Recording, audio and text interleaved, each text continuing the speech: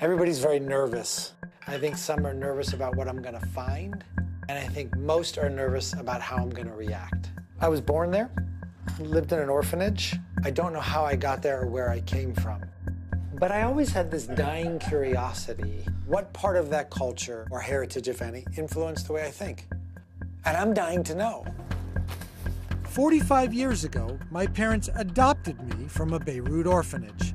They took me out of Lebanon and brought me to the US. Since then, I haven't been back. Flight's on time? Yes. Thank you. Now, I'm returning to the country for the very first time. This is my journey to the place where I was born, Lebanon, a nation of survivors and success stories. My only job all my life is this one. Cooking. Yes.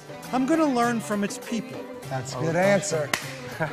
the best way I know how, When you love something, it's a passion. by finding out how business is done here. There's always a fight. It makes the success even greater.